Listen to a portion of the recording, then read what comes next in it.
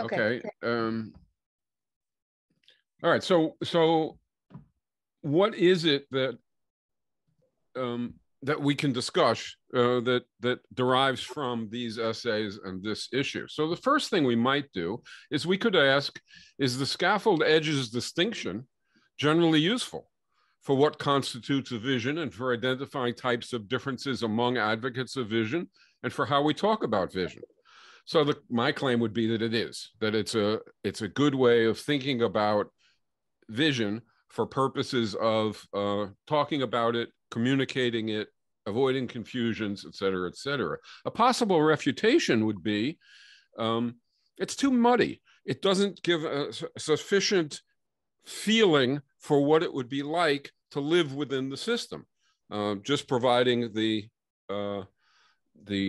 scaffold is insufficient, the critic might say, and providing the rest, but constantly qualifying that it's only edge features, contingent features, would make it feel too muddy, critic might say.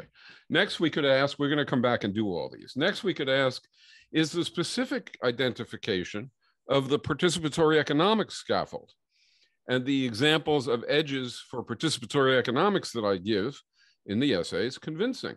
So the claim would be, yes, these 5 features are the essence of the necessary elements of this thing that we are calling participatory planning. They're all necessary, and other possibilities are not.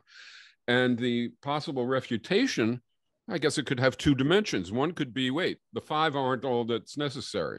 Here's another one. Here's another one. There are other things that are essential and that should be part of the core definition of this vision called participatory economics.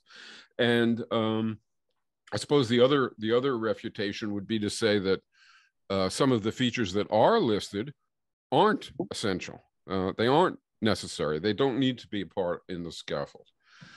Okay, so a third thing that we can discuss, and there's only 4 things that I'm going to try and have us go over. We could ask, how can we most usefully deal with differences about vision? So in this particular part of the session, the idea would be that when you're talking about visions or contending visions and you arrive at differences, it would be very useful, that's the claim, to determine whether or not these differences are differences over scaffold features, essential features, or they're differences over contingent features, because how one approaches such differences are different. And perhaps most provocatively, fourth, we could ask, and this doesn't come from the essays, I think, except by extrapolation, we could ask, is there a version of this whole set of thoughts that is more widely relevant, not just for vision, but for strategy, for analysis, for a whole host of possible things about which people could be debating and discussing and could have differences? And the claim is that, yes, it would be, and obviously the refutation would be to show that in such cases it's irrelevant.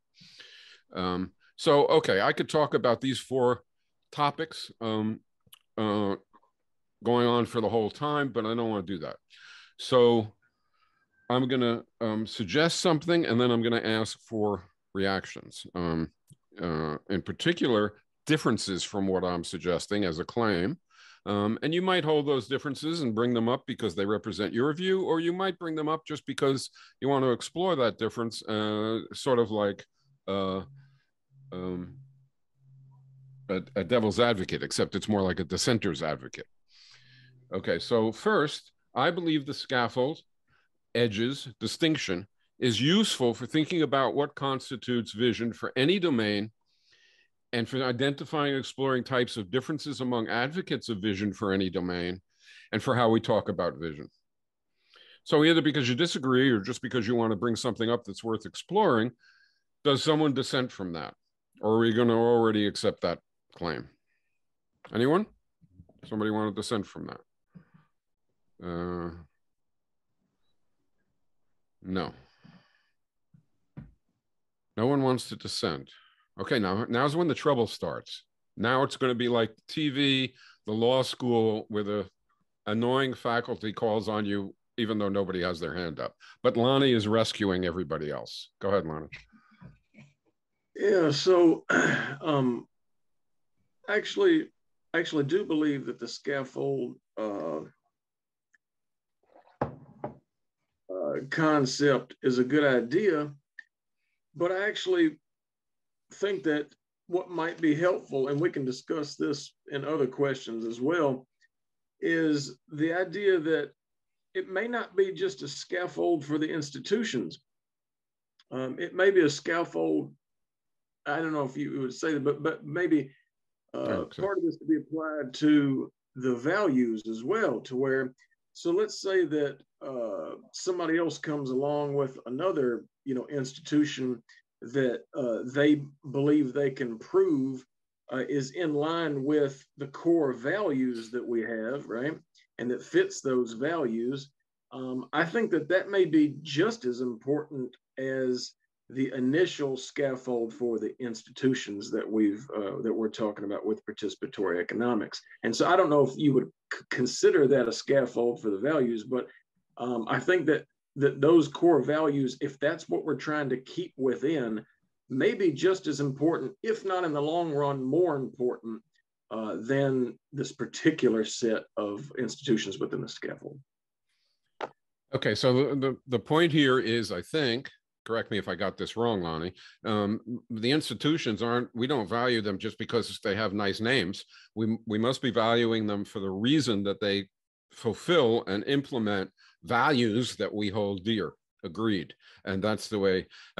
So I should have said institutional vision. And then that would have been clearer, but I think it's very good that you brought that up, because otherwise it's floating in space, so to speak. Okay, so we get past that, and second, what about the specific identification of the 5 features identified as the scaffold of participatory economics, and the edges that I described in the articles?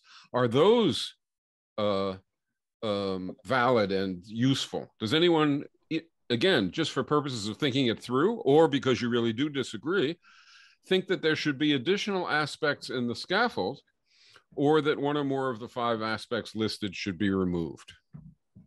It's not necessary. Okay, I'll bet one of you even knows who I'm going to call on if nobody else gets their hand up. Oh, Travis, go ahead. I remember Peter Bomer, who's on the call as well, mentioned there's a couple other features that we could add, like um, That's who I adding. was going to call on. Oh, okay. That's okay. Go Well, ahead. you can explain it better than me, but like, um, you know, equality, like gender, sex, all that stuff, and in the Oh, economy.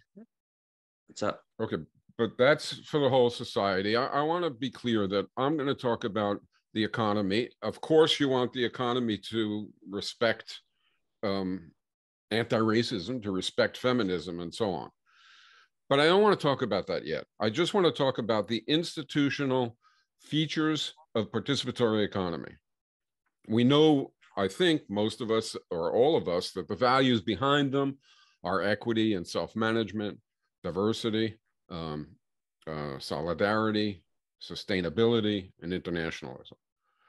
Okay, so what we're saying is, the thing that somebody is going to question in a minute is, have we described sufficiently and with necessity that vision if we say the 5 things, the 5 features, the 5 institutional features, right? A productive commons, self-managing councils for production and consumption, balanced job complexes, equitable remuneration, and participatory planning. All right. So That's I do not have the some. whole. That's not the whole of a participatory economic society, which is going to include thousands of other things, right? Have we got the heart of it, right? If somebody asks what's capitalism and what's the heart of it, you don't list everything that you find in the United States. You list the essential defining elements of capitalism. Okay, so let's go to Peter. what feature might you want to remove, or what feature might you want to add, and therefore change this basic description of participatory economics. It doesn't have to be something you believe, just something. Your sound's off, Peter. So it's probably something I believe. Okay. Okay. So let me start. Yesterday, I was inviting somebody. No, a few days ago, I was talking to somebody. I also talked to yesterday about a book called Overcoming Capitalism by Tom Wetzel.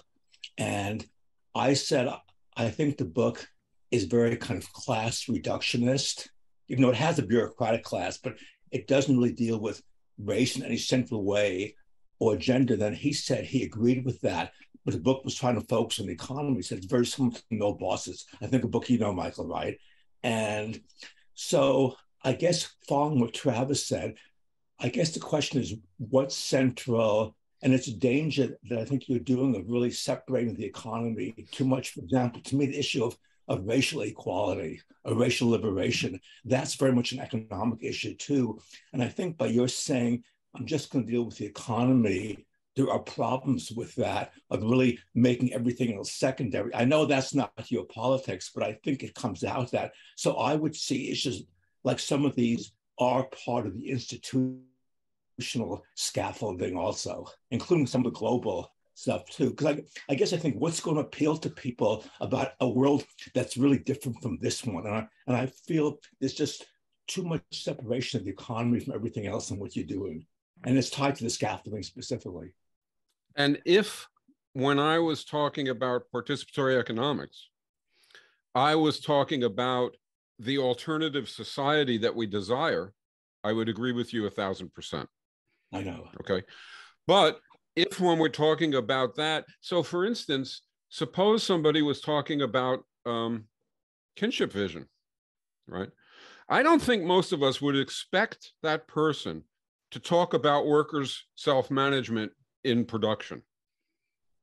But the reality is that that's analogous for me, right? We can disagree about that. You know, that's analogous for me to what you're saying. There's no place that participatory economics, at least as I've presented, doesn't say that the economy has to accommodate to and respect the gains and the changes that arise around race, gender, et cetera, et cetera. But there's a different way of answering this, which I find annoying in the way that you're finding the whole thing annoying, which is somebody could say, well, look, equitable remuneration eliminates racial disparities. If everybody gets income for, and this is how some Marxist who supports participatory economics might talk about it, equitable remuneration eliminates that. Balanced job complexes eliminates finding women or any other constituency in systematically subordinate positions. It just rules it out. It doesn't exist, right? And they might then claim, therefore, participatory economics solves these other problems. And we don't have to talk about these other problems. Now, I don't believe that for a minute, right? But I do believe there's something to be said for not simultaneously trying to solve all problems without admitting that economics doesn't solve those problems. Fundamental changes in those domains are necessary to solve those problems, but economy needs to be consistent with that and needs to abet that and support that. So for purpose, and we could agree to, you know, I'm not saying you should be convinced of that. I'm just saying for purposes of this presentation, I want to hone in on the economic institutions, and at least for a minute, until we get further along, not their differential effects on women and men or blacks and whites, but their basic economic characteristics. And I would have thought you might have said, for instance, well, a minimum income. Or what do you call it? A guarantee? What do you call it? Universal basic income, UBI. Yeah, universal basic income. So somebody might say a universal basic income is an essential feature of the kind of economy we want. And therefore, there would be 6 features now, they would say. Or they might say no poverty. right, is an essential feature of the kind of economy that we want. That would make a seventh feature. Or somebody might say that somebody might say we don't need balanced job complexes. If we have everything else, we're not going to have any problem on that score because income is equitable and so on. And what can I tell you? For me, the reason that we don't have something is because it's already quite implicit. And, it's something that we want, no poverty. Well, we already have no poverty because we have equitable remuneration and full income for somebody who doesn't work or can't work. So that takes care of that. It gives people more income than a universal basic income. Or we don't, what was the other one? The other one was poverty, decommodification of all basic goods, decommodification of all goods and services. Okay. So regrettably, we'd have to spend a certain amount of time figuring out what we mean by the word decommodification or commodification. But presumably we mean something like the thing that we're talking about is treated as a commodity, and it's distributed as a commodity that has a price and that people get that way. And my answer to that would be, well, certain things are free, like, healthcare and so on. So yes, certain things are free. So they're decommodified pretty much whatever we mean by the word commodity. And one might go on to say, well, so should housing be free. So should food be free. So should, after all, and one could go even further, and so should pianos be free because they are basic to what it means to be a human if you like to play the piano, And the answer to that, I think, is I don't think that's the case. We're not going to resolve any of these things quickly in a group like this, I don't think. But I don't think that should be the case because I think, there are different instances of each thing. You don't just need the thing like you need penicillin, right? You desire the thing, and you may desire lots more of it or less of it. And how society allots its resources to produce those things should depend, in fact, on how much people want them, on the extent to which people are which is evidenced by the fact that you're willing to spend more or less, and so on. So anyway, what we can see, I don't want to spend too long on this because I want to get to the fourth thing, which is where I think the maybe more relevant and outside the box elements come in. But anyway, you can see how somebody could address an economic vision or a political vision, Steve's here, and say a component of that is really not necessary, or this additional component is necessary, right? Yeah, we have more hand. Alexandria? Travis, did you have your hand up before me? I can't really see him on my phone.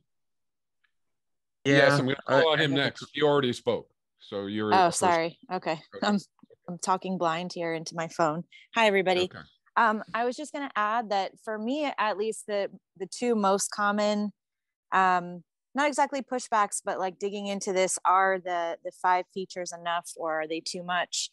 The two that I often hear is that, okay, you have a value of sustainability, but I don't really see an institution that specifically deals with that. You have, participatory planning and self-managed councils. So in theory, people able to make their own decisions can consider the environment, but there's nothing that forces them to.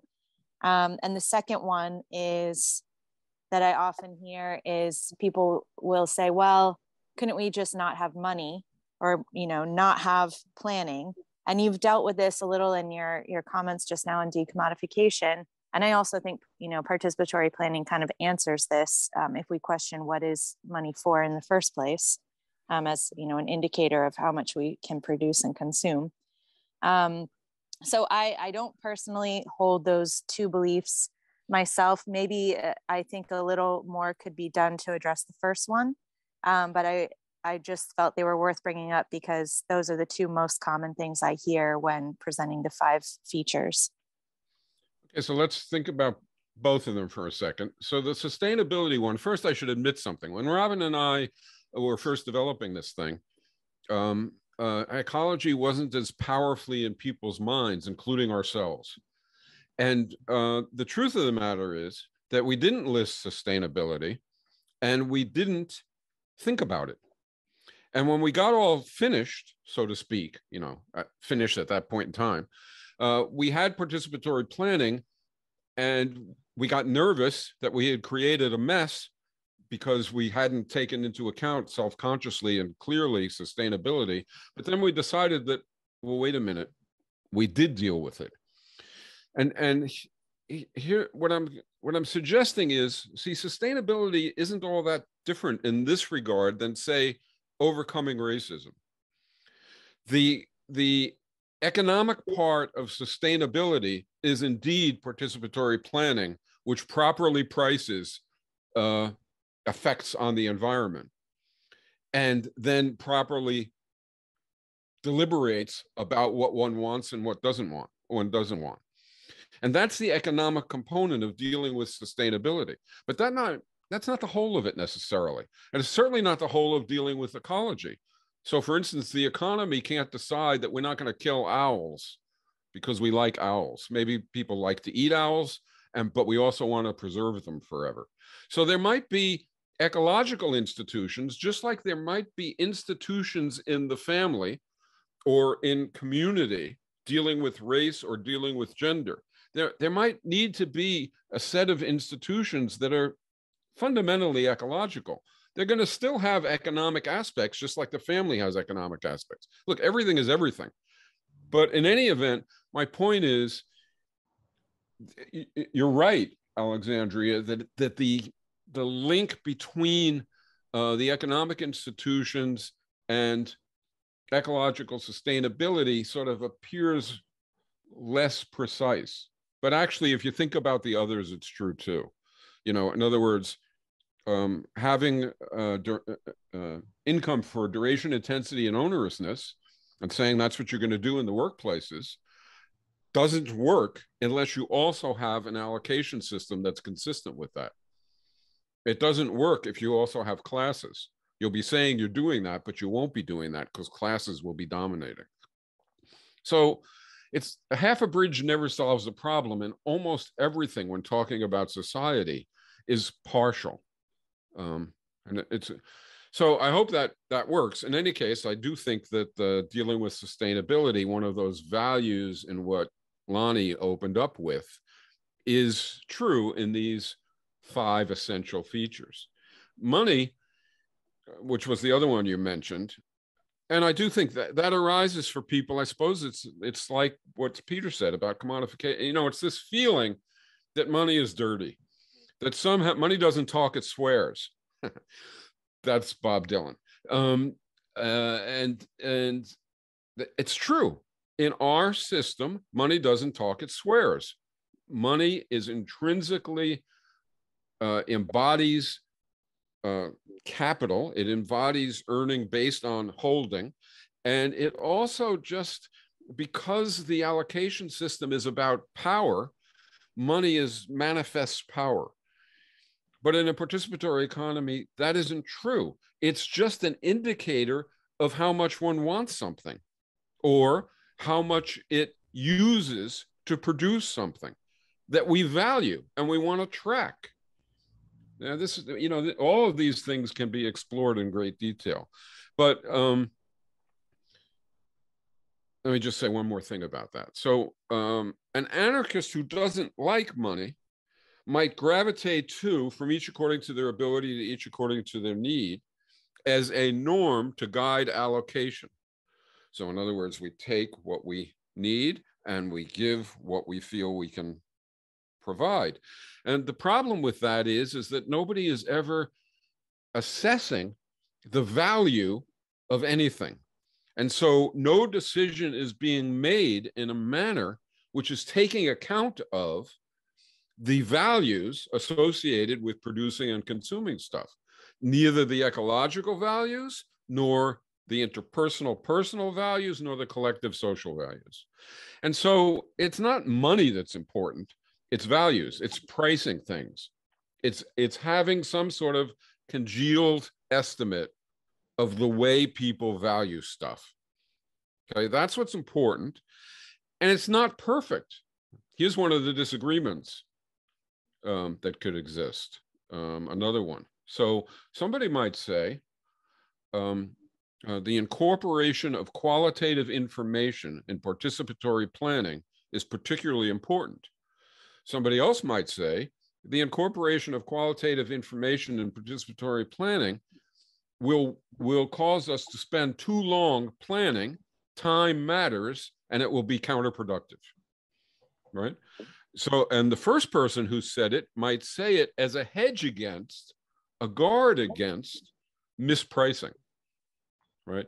In other words, if you put all your eggs in the number that's attached to a product, and you put no attention to a sort of a qualitative assessment and the exchange of some qualitative information, you might get stuck with a wrong number because you haven't assessed it. I hope that's clear. It might not be.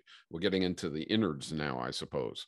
But this is the kind of difference that can arise, and I think that's an edge difference. Even though it's important, an edge difference is not unimportant, right? It's just that it isn't the defining feature, right?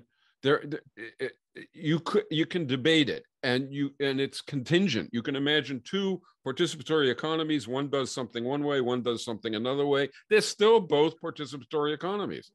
Just like you can imagine capitalism in Sweden, capitalism in the United States, they're still capitalism.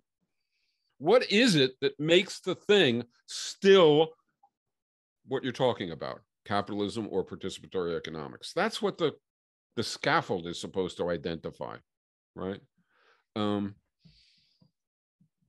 Somebody, Travis, is your hand back up? Wait a minute. Ian, go ahead. I'll come back to you, Travis. Ian?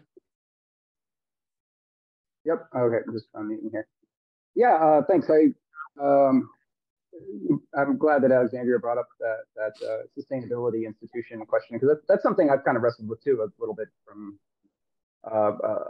trying to taking the course with Michael and the No Bosses course, and it does very much feel like this edge that we are expecting, the same sort of analogy to racism and sexism being answered by economics.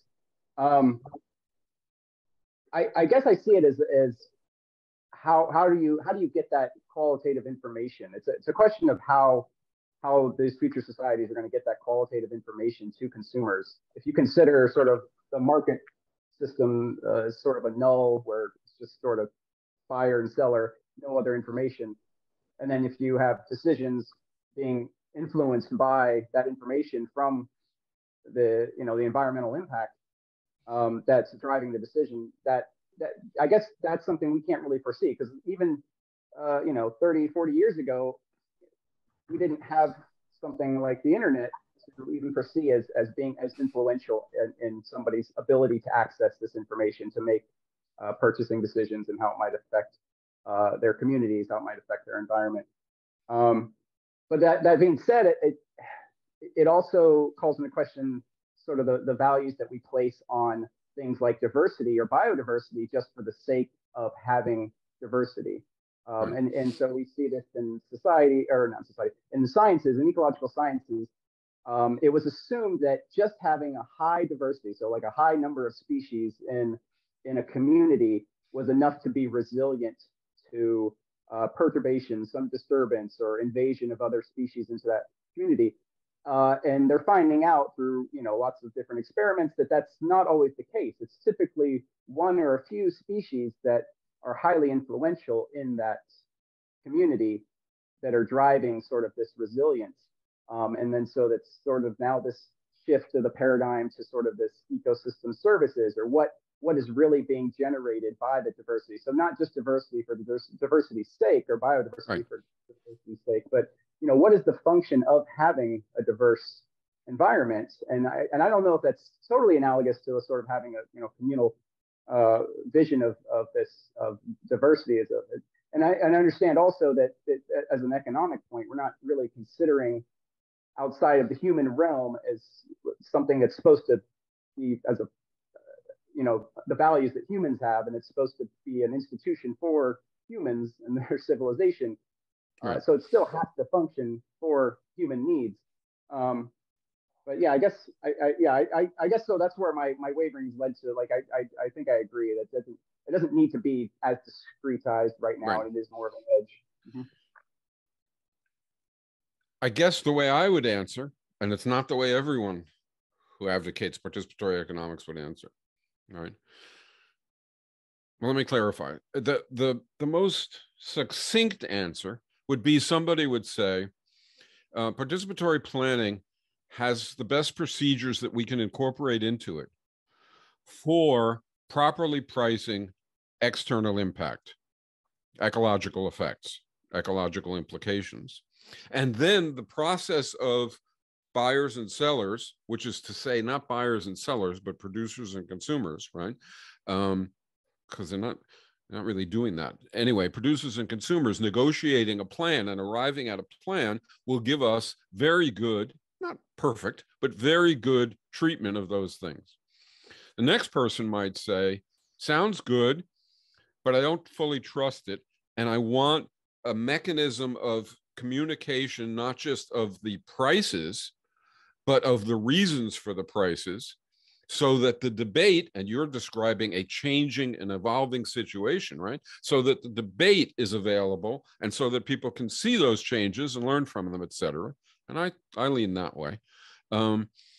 The human, non-human, I think the answer to that is, the honest answer is, participatory planning does not protect the interests of animals, right? In other words, the planning process itself is never going to arrive at the position, we should not kill spotted owls, or whatever you want to talk about, right?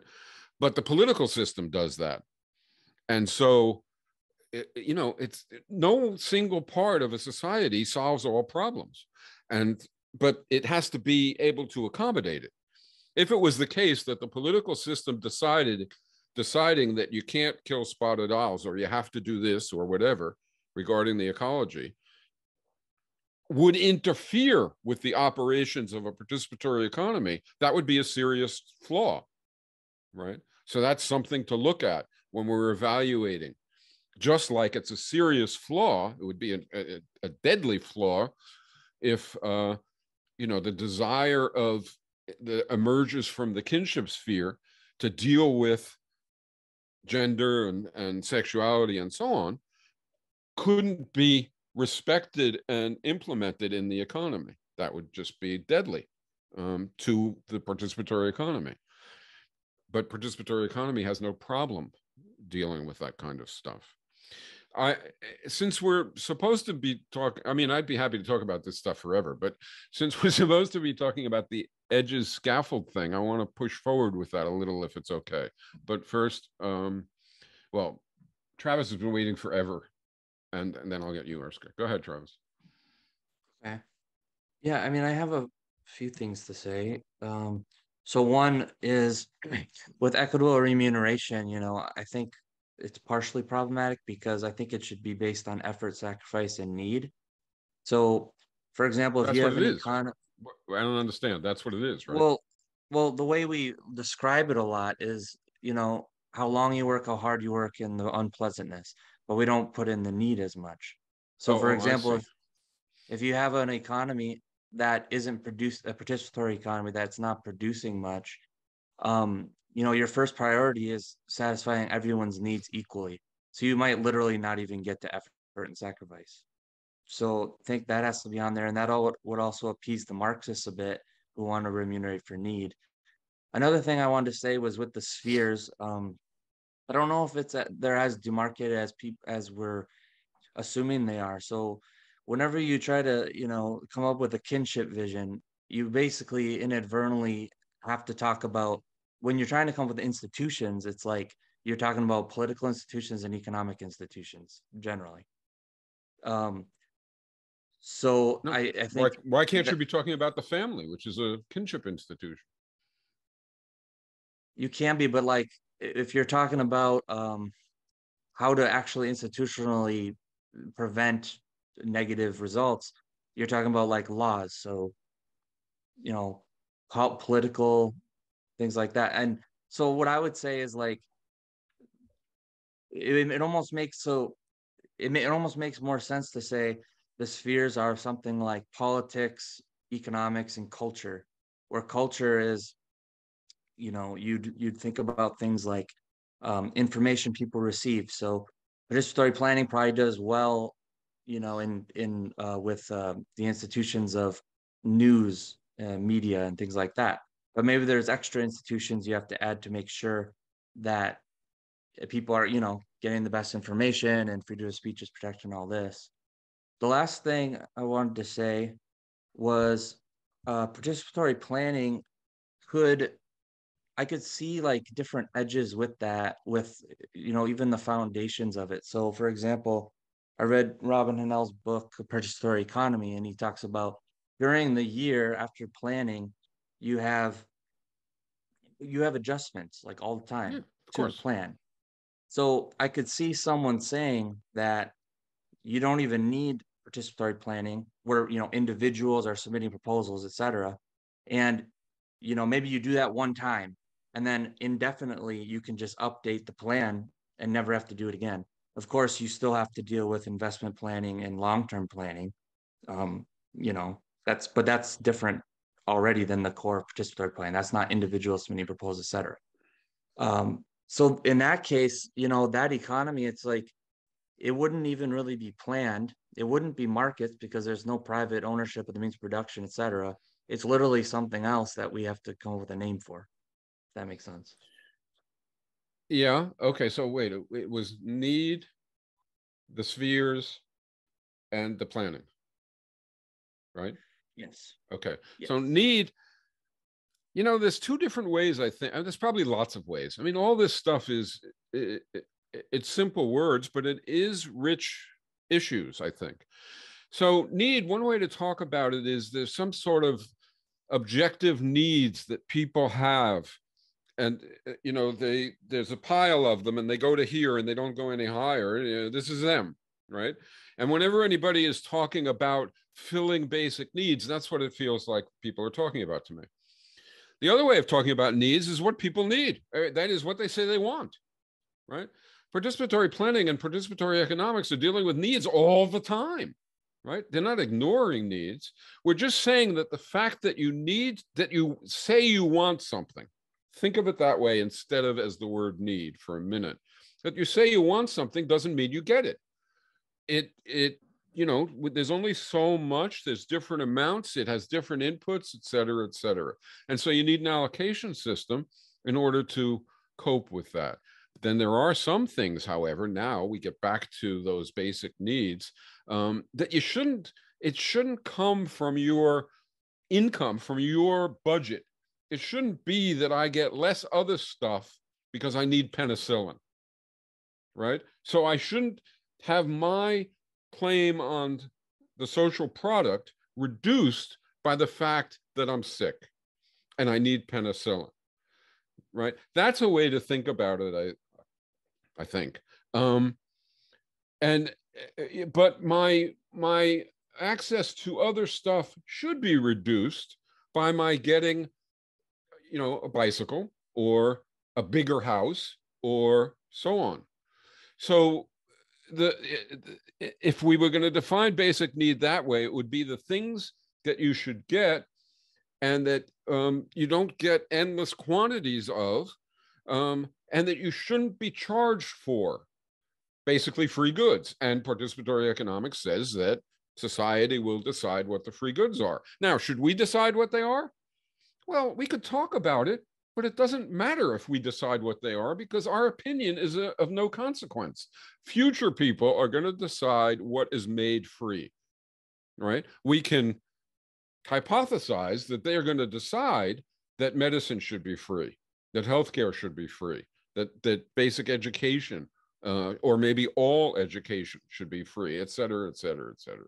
And it's interesting to talk about, but it's not our place, right? It's their place. It's our place, and this is behind the idea of scaffold and edges. It's our place to establish a system which allows future people to self-manage all those countless choices that bear on their lives. And that's what we're trying to deliver for the economy with participatory economics, and presumably for other domains with other systems. Okay, so that was the need thing. The second thing was, Travis, what was the second thing? Sorry. The spheres. Oh, So yeah. I was just saying they're not Yeah. There's not as clear differences between each sphere as I think sometimes we let on. This, first of all, in the initial formulation, there is no strict boundary between spheres. In fact, we talk about it, or I talk about it, as each sphere writ large is the whole society. The point is the sphere impacts everything else and is impacted by everything else. But you can't always, Robin used to call it being a Zen politician instead. You can't always take everything into account, right? It's impossible. You have to think taking things that have more impact into account sometimes and less impact into account. Another way of thinking about this is not going to appeal to everybody here, but you can describe an economic system, I mean a mathematical system, by describing some basic axioms, some basic things at the base of that system. And you can do it more than one way. It's not true that there's only one way to do that, right?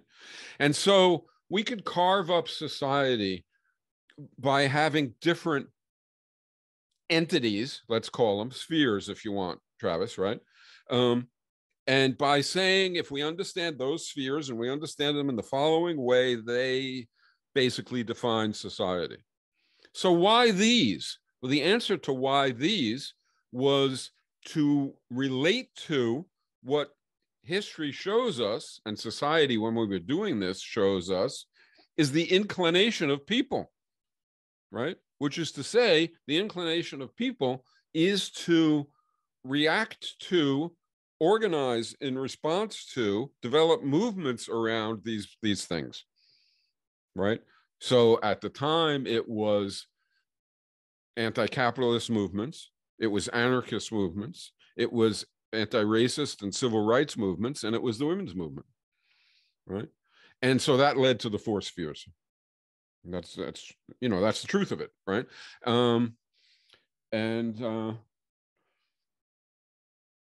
There was a fourth. Oh, the planning. Well, that would take maybe a little time. I think you're describing the same thing as participatory planning. You're just underestimating what it means to continually start again and arrive, or you're overestimating what it means to continually start again and arrive at a plan, as compared to taking a plan and making it accurate. The former is the best way to do the latter when we're talking about over a long haul. I hope that's clear. I don't want to spend too long on it, right? In other words, yeah, and I think participatory planning is a good idea. I'm just saying someone could have a different opinion. I think. Oh, all right. Maybe they could. But I think it could be a participatory economy, just a terribly inefficient one. That's all. All right. Well, this is a good example now for the second issue then, which is, okay, so somebody comes along and says, let's do participatory planning the way it's described in participatory economics in year 1 and maybe in year 2, right? And from then on, let's forget about that initial planning period, right? And instead keep modifying the plan because there are changes, right? And we say, do that during the course of the year. And this new person says, do that forever. That's what you're proposing, I think. And so the person proposes that. It's an edge difference if it's not fundamental, right? My quick reaction, I could be wrong. Maybe you're right. My quick reaction is it's not an edge difference. It would be a calamity. It would fail. And so it's you know, it's a possible feature. You're saying that, and it's true. It's a possible feature. I think it would fail. If it wouldn't fail, if it wouldn't not deliver the values, going back to Lonnie's point, that's the heart of it, right? Then it would be an edge feature. If it would fail, it's a scaffold feature. We can't change that feature, right? A different version of that is how in the planning process, does the planning process, the back and forth of workers and consumers councils through the iterations, what do we augment that with to capture the ecological factors that Ian was talking about, even in the short run, much less over time as our understanding of the situation changes? Well, my guess is there is not one right answer to that question, right? That's an edge question. It's not unimportant, right? But it isn't the case that you do it one way or the highway. You know, in other words, you do it my way or the highway. You do it the way that we propose right now, or you're not participatory economics. So it's an edge feature. Steve? Oh, wait, Erska, you were next. Yeah, so I also want to go back a little to the environment sustainability issue, and I agree with what's being said in the chat. I was just thinking also before that I think that especially the consumer councils and participatory planning will be very much affected, but by what will be going on in the kinship and community sphere. Yeah. Especially regarding the environment and also animals, because I think that in the participatory society, kinship and community will definitely include the kinship to animals more than it does now, much more, so that the animals will be, I think, should be, and I think they will be recognized as persons with inherent value, not only economic value. So I think this will come about, and so I was thinking if we should introduce another sphere, but then I was thinking no, because it will be like intersectional connected with all other spheres. And also I think kinship will deeply affect the balanced job complexes, because the work that is done at home, I think, should be included in the balanced job complex, not only the work that is done at the workplace, but also what is done in a home environment. So yeah, this was what I was thinking.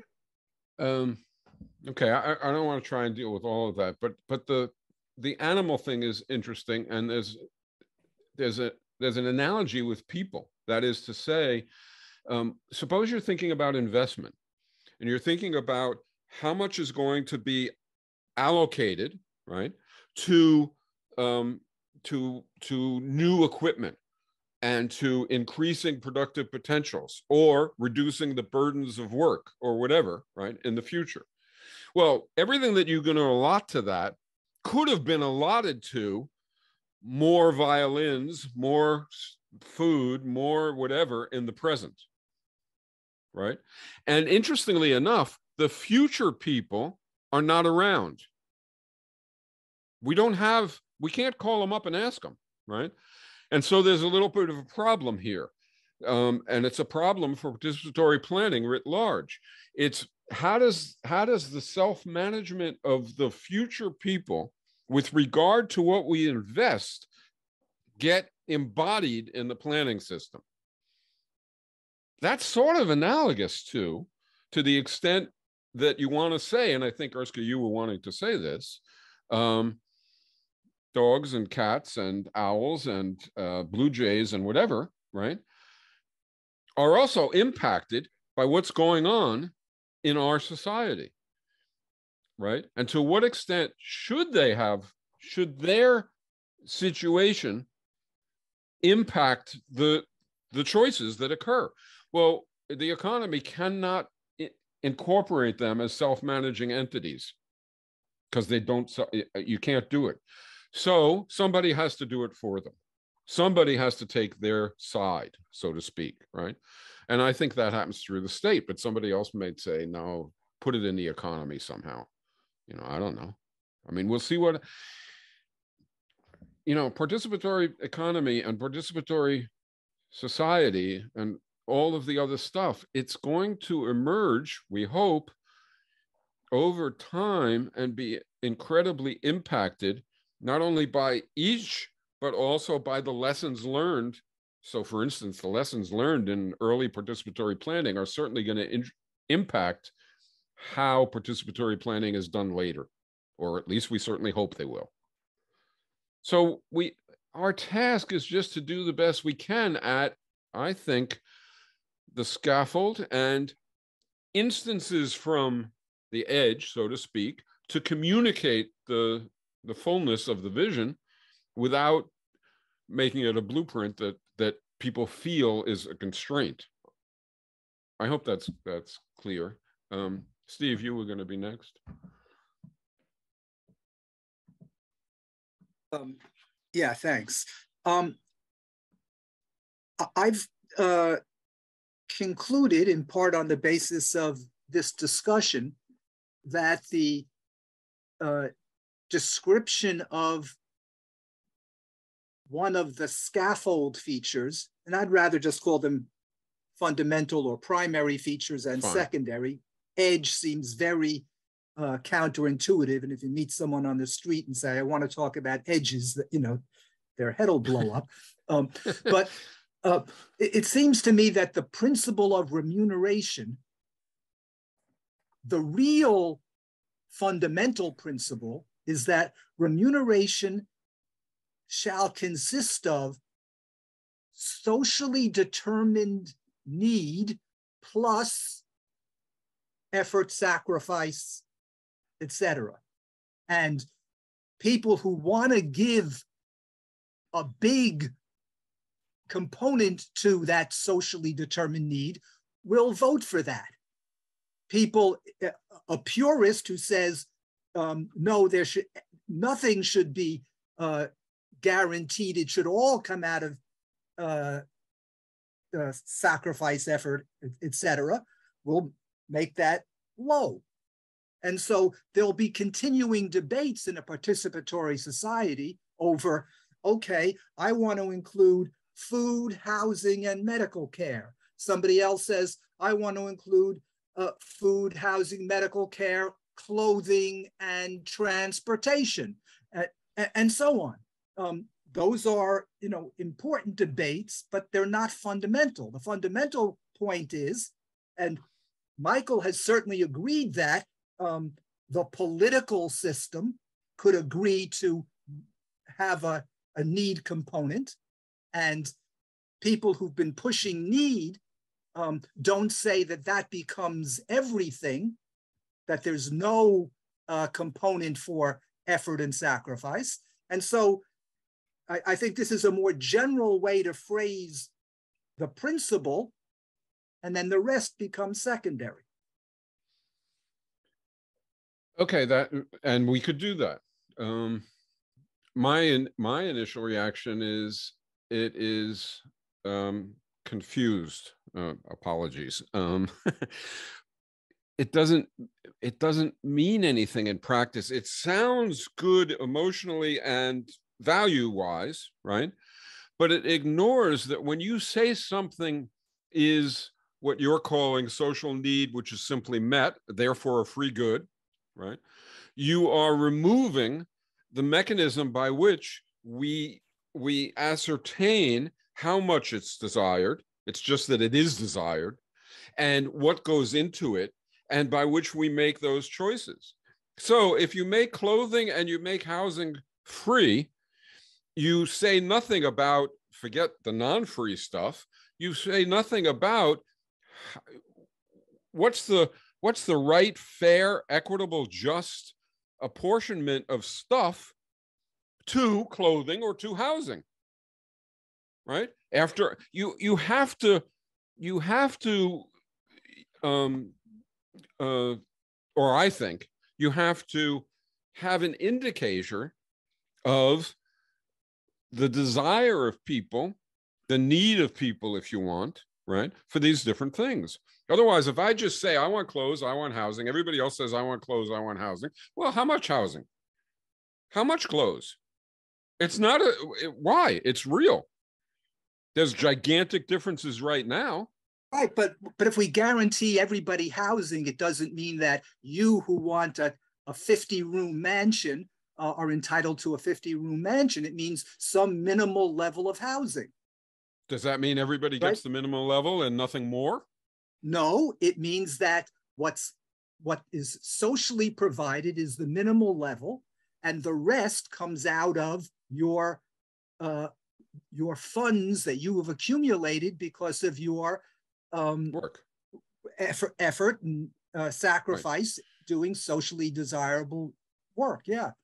And you describe a mechanism by which, I think we shouldn't probably spend too long on this, but you describe a mechanism by which in the political sphere, presumably, or maybe in the councils, whatever, we vote and we allocate that a certain amount is going to be this provided amount, right?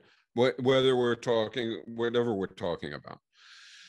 How does somebody make that vote intelligently? By what criteria? How does anybody know how to? This is really just a version of from each according to each according to, except limited to a subset.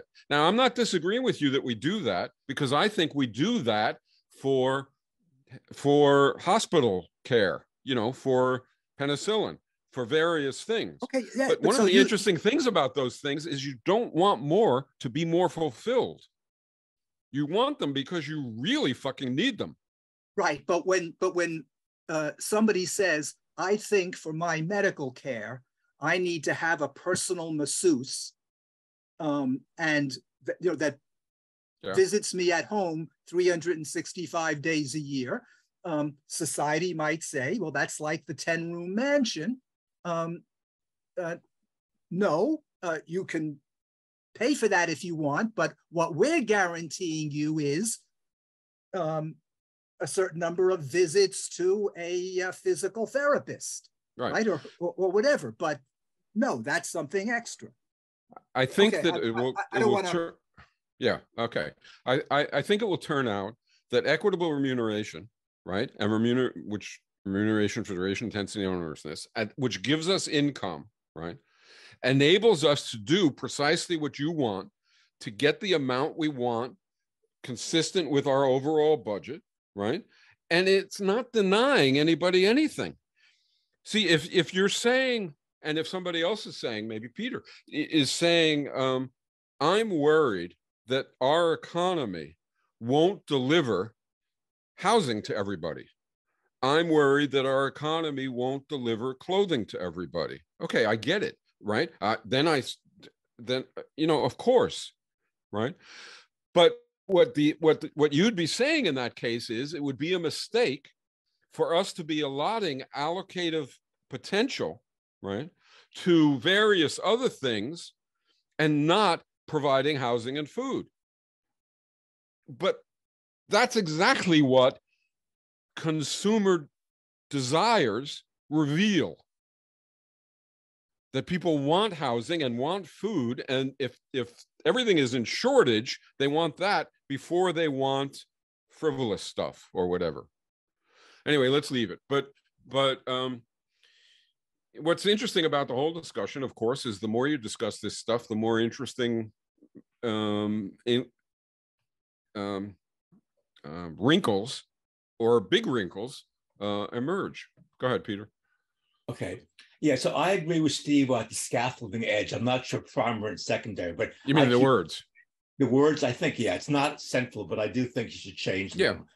I want to go back to the need thing a second. I know Michael and I have disagreed respectfully about needs for 40 years. So I don't think it's that complicated to talk about, like Steve said, basic needs. That default is all people have the same needs. But I want to come back to a question. I'll use the scaffolding and edge if I can remember which one is which. So take the issue of childcare. Okay, so I would say childcare is a need. The question is, and there shouldn't be a price on it, but of course, somebody pays for it. So the question is it the local consumer council who pays for it, meaning reducing the individual consumption of everybody else, or is it society as a whole? I would argue society as a whole, and the many things like the same with the healthcare, because healthcare may vary by communities, particularly areas that are very polluted. So the question is, if it's paid for by society as a whole, it can't be done then differently by different communities. Steve, in terms of what he's saying, it seems to me it has to be a social decision for the entire society. You can't have some society saying, yes, it's paid for by the local consumer council, others saying, the neighborhood, the state, the whole society. So I was just saying, part of this question is who pays for these basic needs? Is that clear, Michael, what I was saying on that? Yeah, I mean, it's right. That is, we're not saying that something is free, meaning it drops from trees and it involves nothing. Anything has costs. It takes stuff to make it. It takes labor, et cetera, et cetera. And you're saying that's paid for by somebody, right? It's not paid for in the sense that you lay out a bill, but paid for because it's stuff that's happening and other stuff isn't happening, and it affects in the end what people are getting. And so you're saying various things, and we agree, various things should be paid for socially, in essence, right? So if you pay for penicillin socially, and you produce penicillin, right? It's been paid for socially in the following sense: however much penicillin you did, that reduce the overall output of the whole society, and everybody's getting a little less, and that means everybody is in a sense paying for that penicillin. And if I get it and Peter doesn't, Peter is subsidizing me in some sense. That's true. And that's what it is for free goods. A local park, the people or the communities that use that park, they would be charged for it, in a sense, less individual consumption. But I'm saying the question, a lot of this is that society as a whole, then you can't have differences versus some subpart of it. And I'm saying my tendency would be a lot of this would be paid, like the childcare example would be a societal cost, not a community cost. So, that makes it impossible to have differences between communities then. And the only problem now is people saying, I don't know whether I would say, people saying, sure, society is going to provide childcare. I want different childcare than that other person wants. And I don't want society determining it. I want, et cetera, et cetera. So everything opens a can of worms. Steve dealt with that. Yeah, I think Steve dealt with it at a basic level, and then above that, maybe be paid for in a different way. So I just think it's complicating it with no gain and maybe loss. But let's not debate it, right?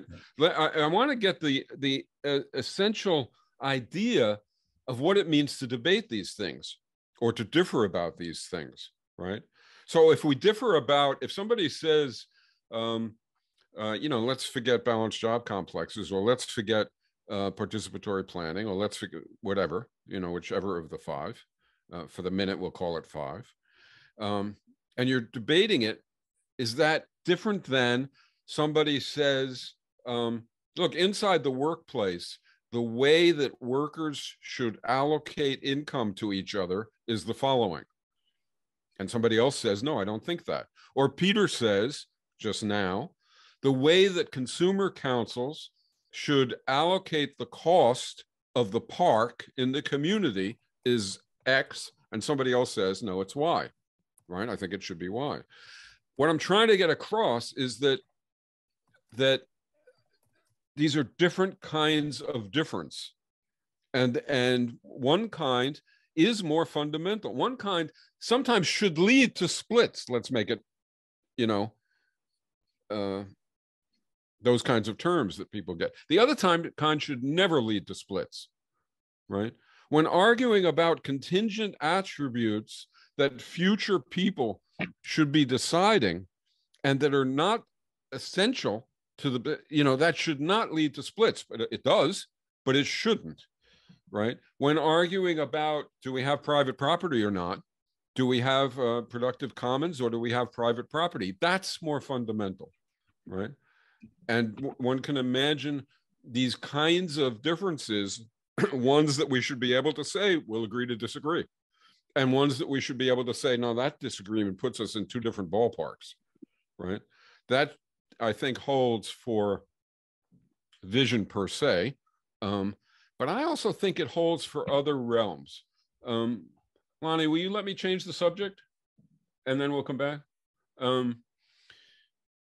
Take arguments about, I don't know, the Ukraine, or take arguments about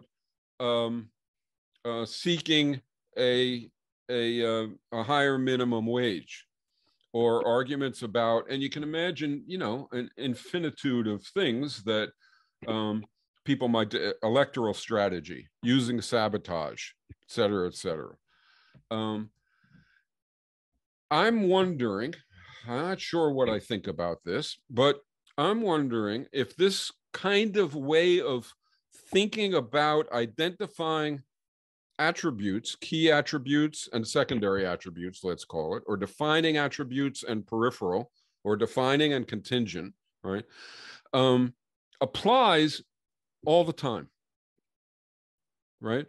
So maybe somebody can bring up a kind of dispute, if not, I'll do it, but a kind of dispute that exists that is fundamental, and a kind of dispute that exists is a fight, but it's not getting to the heart of the matter, or it's not about the heart of the matter. It should not lead to splits.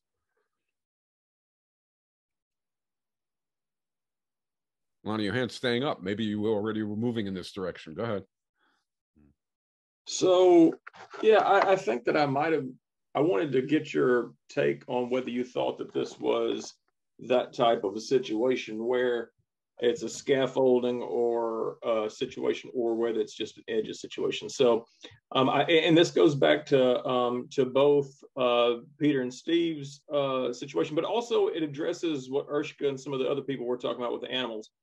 So I would disagree with you on one area that you said you thought that type of stuff might be for the state, and I don't even know if I'm really disagreeing, but I think that it shows the combination of what the state, what some of that interaction with the state would also be interaction with the economy, in the sense that we might have overall values voting to guide us on these things, so we're not having to do them all the time.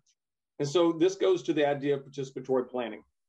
So if participatory planning is going to meet one of the core values, sustainability, I think then we have a really big task of defining what sustainability means. And I think that you can absolutely incorporate the welfare of plants, animals, the earth itself, all these things in with sustainability, and you should, simply because that's what we're trying to avoid is externalities.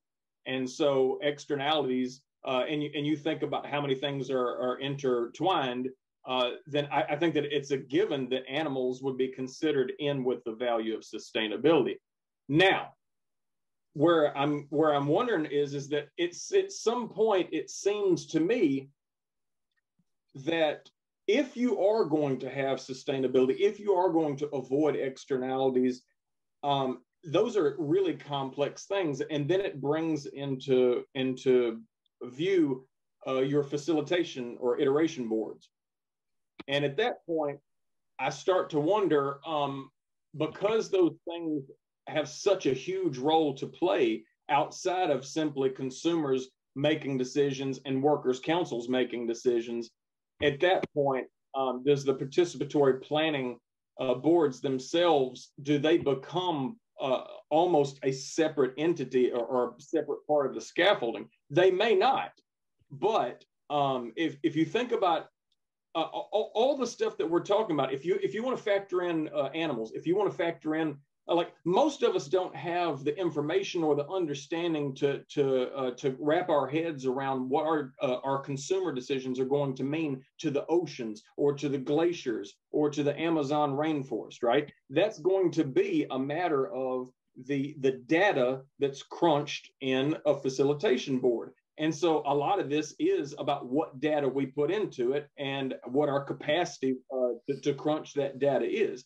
And so I'm curious, and I actually think that if we look at the facilitation board as being that important, do we make it its own part of the scaffold, or is it simply just part of the participatory planning? I actually, in the chapter I'm writing for the RU2 book, I bring up another entity similar to a facilitation board that I think also goes towards the importance of trying to improve sustainability. But at that point, I don't know, is that part of participatory planning as well, or is it its own thing? Right.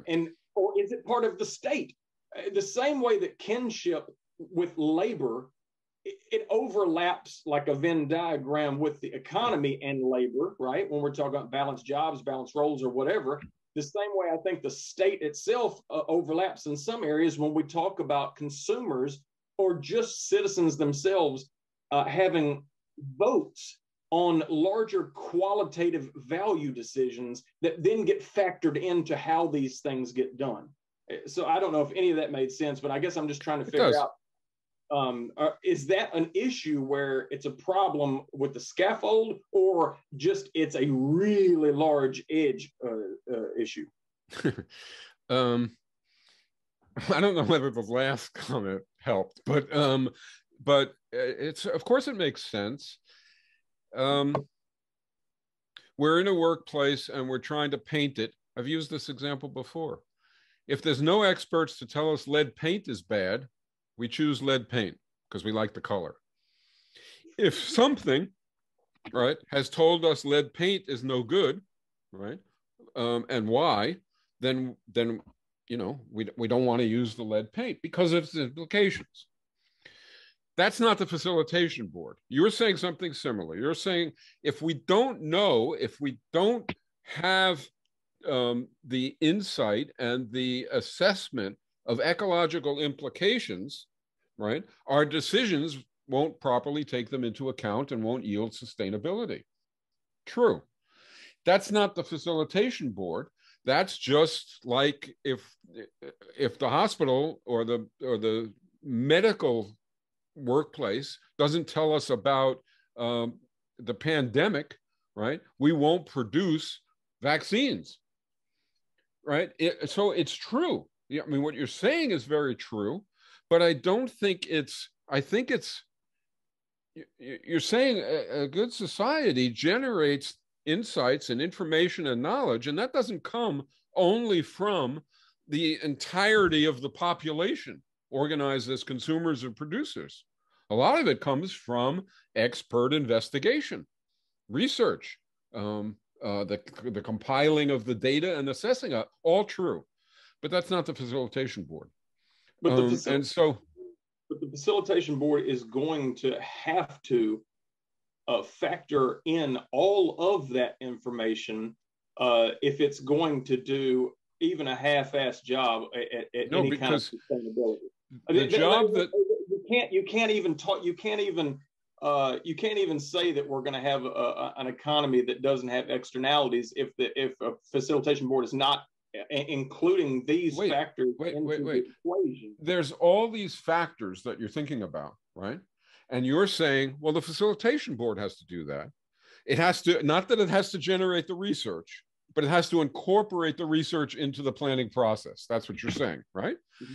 And what I'm saying is, no, the workers and consumers councils have to. I think that the well, I don't think so. Take the case of the pandemic. Let me at least say why, and then you can respond to that, because if you think about the massive amount of externalities that are even possible in just the purchasing of one product, okay, the idea that every consumer is supposed to have the information, the education, the grasp on all these things, that and it's solely on between them and the workers' councils. To me, that makes no sense whatsoever. I can't even read. It's also not what I'm saying. What the ingredients all are. Well, go back to the workers' council deciding on paint, right? It's not going to be the case that every worker in the workers' council, or probably any worker in the workers' council, knows why lead in the paint has the particular effects that it has. But the knowledge that it does will be available. And the knowledge that it does will impact the choice of pain. I mean, it won't even come up as an issue. Take the pandemic. No, right now, we don't know squat. You and I don't know jack shit about COVID, right? Ultimately, really, we don't know very much. And it isn't obvious that anybody else does either. But suppose the knowledge really exists, then the knowledge has to impact people's preferences. When you say that every item affects every other item, and so how can people deal with that? That's exactly what values and prices are about. That's exactly what an allocation system is accomplishing for people. We're not going to resolve this now. Maybe you're right. Maybe I'm right, or maybe something completely different is necessary. I'm saying that if they're going, that there's more than just your vote as a consumer, or the same as council, than just the quantitative of what I want to either do or what I want to consume.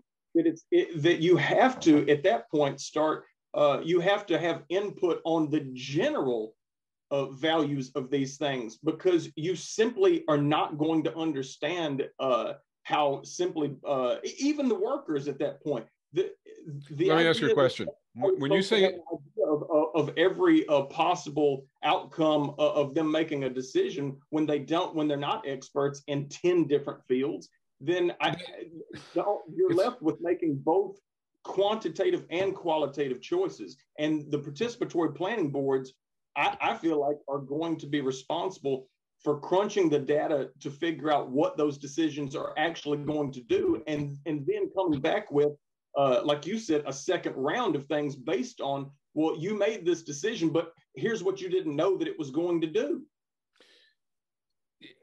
Okay, so that is a variant on, right? I'm not saying we agree completely, but that's a variant on including qualitative information in the exchange of information so that it can impact the choices and even the facilitation board. Okay, so I'm not disagreeing with you there, but I think you're underestimating the extent to which the planning process is saying, look, if you properly price things, if you properly respect the, all of the inputs and the outputs and the personal, social, and ecological implications in pricing, you're automatically making the decisions. Now, the extreme version of that is that's all you have to do. You don't need any discussion of anything qualitative, right? And it just is wasting time. The version that comes closer to you is that, no, it's not all you need to do. You need to have a qualitative discourse take place, right? And the more that you want, the more those two things are in opposition to each other. But it's at least in participatory economics, it's not the iteration facilitation board. It's something else that would be impacted, right?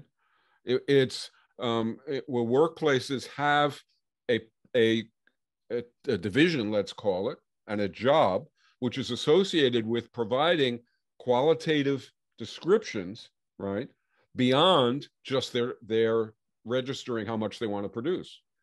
Will consumer councils have something similar, right, presenting qualitative information? And will that information be visible so that the brilliant insights of either the research unit or maybe even a council or a workplace, right, are, go through the economy? And we don't disagree about that, actually. I don't think, but I'm not sure. I think then that maybe we just have, maybe our issue is not exactly what the consumer councils and workers councils might be doing. Maybe our difference is over what a facilitation board looks like, because if it does not, if a facilitation board is not factoring, as Matisse said, externalities, if it's not factoring in all the information from all these different experts, from all these different organizations and universities that work on this stuff, if they're not using that in part of the process for our to take our wants and then to produce our outcomes, if they're not the ones doing this, Then who is? I have no understanding of participatory planning whatsoever. Then, and that I cannot believe I cannot believe that that even highly educated individuals are supposed to make. Lonnie, you're going from one extreme to another extreme. You're going from a facilitation board that has a very limited job. In fact, we believe the facilitation board can be a computer, right? And an algorithm. And that's obviously not going to accomplish what you're talking about. I agree with you, right? And then you're going to individuals are doing it, right? And it's popping up in your head as workers and consumers councils are going to do it. But neither is the answer, I think, right? So we're not disagreeing that it should happen. We're just disagreeing that those are the only two options. And since workers and consumers councils can't do it because nobody knows, the facilitation board, that's our difference. I think there's a different way of doing it. But as this isn't supposed to be a discussion, although it's very good, a discussion of just participatory economics per se, I do want to try and get this additional little doodad. I've lost all my outlines, so that takes care of that. And time is going. Let me at least get the last thing in. Suppose Peter says, I want to win a higher minimum wage. I want to win the higher minimum wage because a higher minimum wage will fulfill needs of people whose needs are not being met now as well as they should be. And he might add on some more additional features, but let's settle for that for a minute. And a right-winger comes along and says, I don't want to have a minimum wage. And the reason I don't want to have it is because it won't meet those needs. And in fact, it will fuck up the economy and more people will be denied fulfillment. What kind of disagreement is that?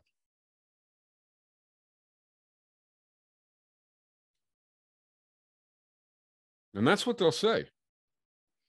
And at least it looks like it's a disagreement over the fact of the matter, not over what Lonnie was driving at the beginning, the underlying values. Both sides are saying the same thing about underlying values. We want people to be fulfilled. One side saying this will help, the other side saying this will make a fucking mess. All right, so take a different one. But we know, everybody here knows that, wait a minute, this is fundamental. It's not a case like we're arguing over something contingent as compared to something essential. But why do we know that? Take a different one. The war in Ukraine. So one person says the West is responsible and the West should pursue negotiations, and even the West should stop arming Ukraine or drastically cut back armaments. The other side says Russia's responsible. I forget what the second thing was already that I said. Russia's responsible. Armaments should continue. Takes the opposite position. Now, when is that a difference that warrants something like a split? You know, these two people are just, and when is that a difference which is, it ought to be possible to agree to disagree and not split? And the same thing for the minimum wage thing.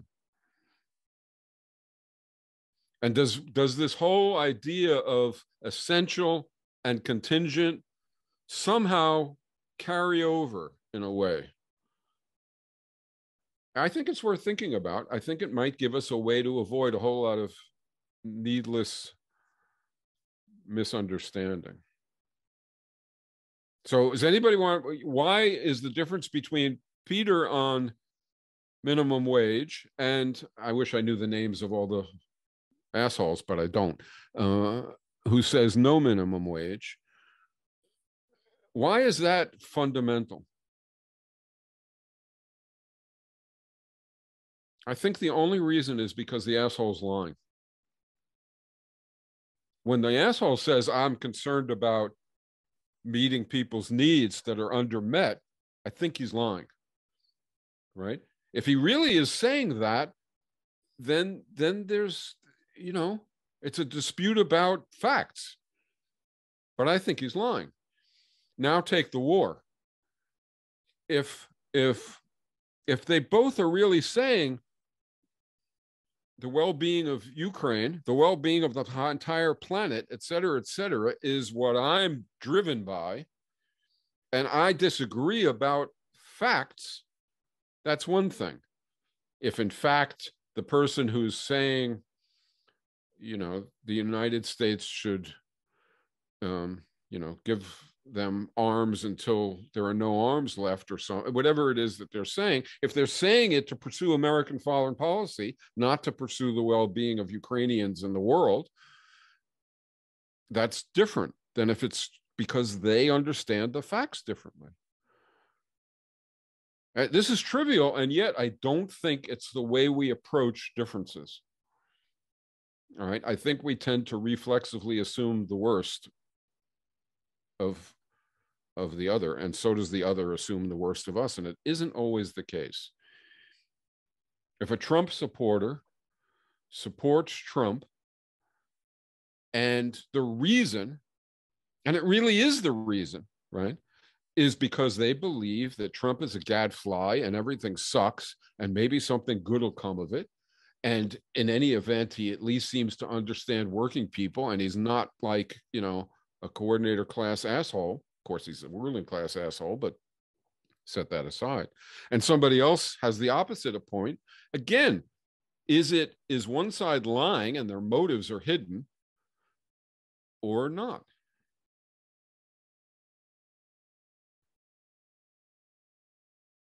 It's, maybe this is of no interest to anybody else. To me, it seems like it has a lot to do with a lot of the ways that we split that we need not or ought not. And a lot of the ways that we feel attacked that we ought not.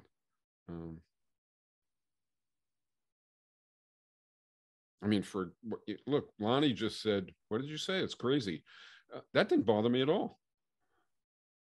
Right? I didn't think he was calling me crazy. I didn't think he was calling me stupid. I don't think he was doing anything like that. He was saying this idea seems to me to be horribly flawed, or to have an implication that you haven't taken account of, both of which could be true. But it's hard for people to deal with that kind of situation. All right, I'm rambling. I guess we're now into anything that anybody wants to talk about, yeah? But if it's this last thing, that might be good.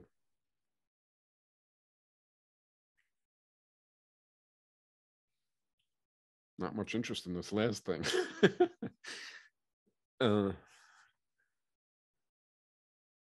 I wish Steve was here. He's not, right? Did he go? He went. Because it's an example. He's having a debate, you could call it, with Noam. And I think it's a civilized, mutually respectful debate. But there are other people having the exact same debate, and they're ready to kill each other. And I'm not sure that it's always warranted. Sometimes it might be because the one side's lying, right? But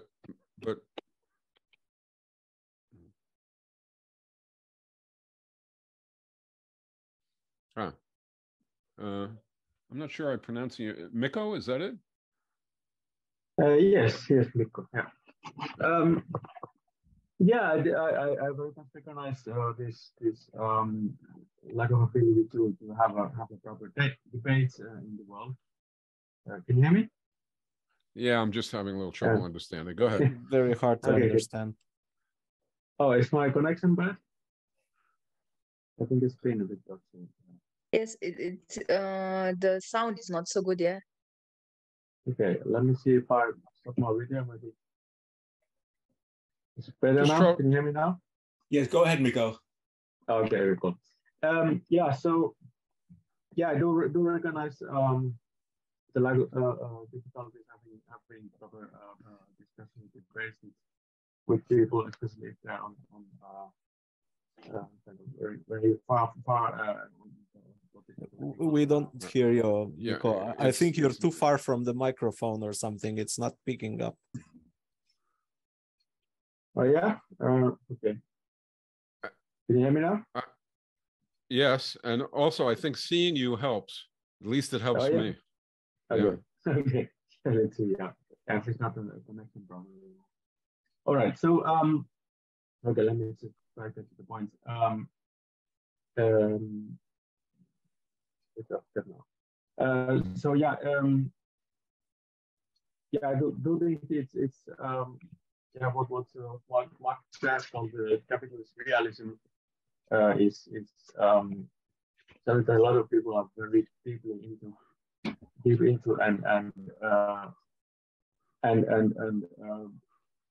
I think this group being very much on a different line of realism that can cause a disconnect and make it difficult for to reach people or even have a discussion on things that you don't necessarily you recognize the problem, like Michael mentioned with Trump voters. You know, there's also a lot of working class people voting for Trump, and they are basically struggling with the same problems of reality that any working class people. But their solution is very different because they are fallen to the rabbit hole of capitalist realism. So yeah.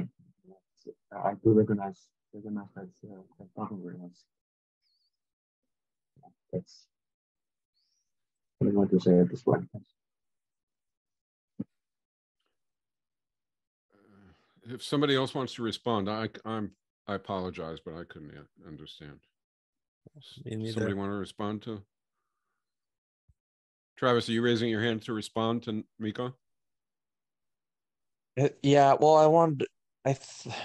It seemed like I couldn't hear everything, but it seemed like what he was saying was like that to Michael's point, I think capitalist realism is a big factor in that. So, and he talked about, Black people voting for Trump and stuff. So it's the idea that like people like those Black people aren't lying, things like that. And so there's no reason for like to get reactive, when someone argues their point. Like it's basically agreeing with you, Michael, but saying I think capitalist realism plays a part in it. That people that capitalist realism, it's like the idea, it's how like the thinking outside of thinking of an alternative system, or think it's basically I'm sorry, I'm not explaining it right, but it's how people think in terms of capitalism all the time. It's like they don't even consider or think about an alternative. So they literally, the way they think is in the confines of that. That's what it is. So there's like a really famous book written about it. But that plays a role. If I'm understanding correctly, I might not be, but I think that was. Would it be the same thing as patriarchy realism, in which huge numbers of people simply accept patriarchy and take it for granted, like accepting capitalism and taking it for granted, and not being able to sort of think of alternatives, like different ways of organizing to bring up kids, et cetera, et cetera? Yes. Yeah. Yeah. See, but I think that the reason that many more people on the left are familiar with what you're calling capitalist realism, or whatever the name was, and see it, is because they're not as attuned, not a criticism, but they're not as attuned to, say, race or gender in the same way. I mean, the thinking in racial terms that are racist is also commonplace. Anyway, that's a whole separate thing from, is there anything to be said for the approach, essential peripheral, defining contingent, or however you want to work it, as a first step before people start arguing, so as to realize whether they're arguing about anything that, you know, should weigh heavily on their relations to each other or how they see each other. I think maybe there is, but I don't know. Anybody else? Marsha had hand up earlier. Sorry, who? Oh, Marcia, go ahead. Was my hand still up? I put it down because we're low on time, but I had a number of questions, but they can be taken at a RUG meeting. I just wanted to say that people shouldn't kill each other when they disagree, because there might be one person left if that were so. Anyway, yeah, I can save the questions for later. Okay. Wait, so let's take an example from the participatory economics part, because people were obviously very into that. So I'll make it personal. Robin says that in participatory planning, a very high importance factor is the speed and the simplicity, the non, demands upon the participants in which the plan process arrives at the plan. And that factor, the time of it, is a potential gigantic impediment to people taking it seriously. And at the same time, seeing that talking about qualitative information and incorporating qualitative information, and by the way, he's true in that, that's not wrong. What I just said he feels is true. And the second thing would be that qualitative information takes time. This is the opposite of, it bears upon what Lonnie was raising.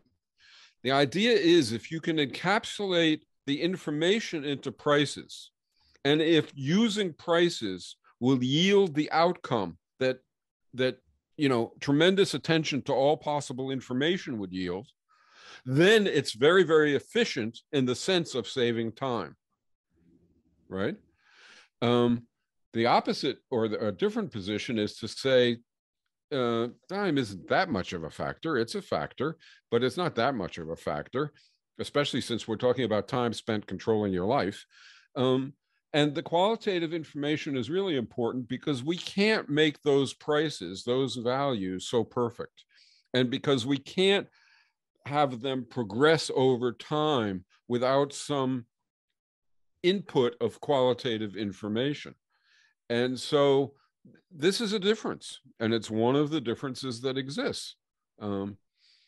Here's another one. Between us, participatory planning is incredibly important as a distinguishing feature, and attention to it and to getting across its validity and its effectiveness, its worth, is paramount.